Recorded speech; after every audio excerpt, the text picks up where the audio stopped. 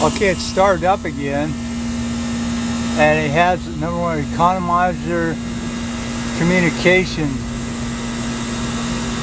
failure.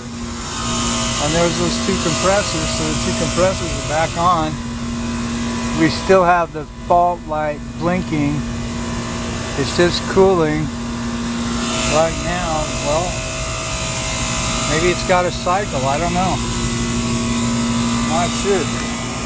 It did say a couple of errors. It says number 2 communication failure, excessive air supply, temp cooling.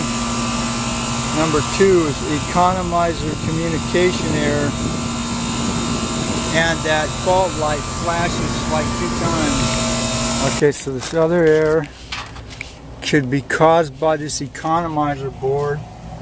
The economizer board, if you replace the economizer board with a new one, you have to upgrade the main board, because this unit is 5 years old. So yeah, so you have to upgrade the firmware on the main board if you replace this. This is showing an error. So it could be the terminals are corroded, could be the board's corroded inside.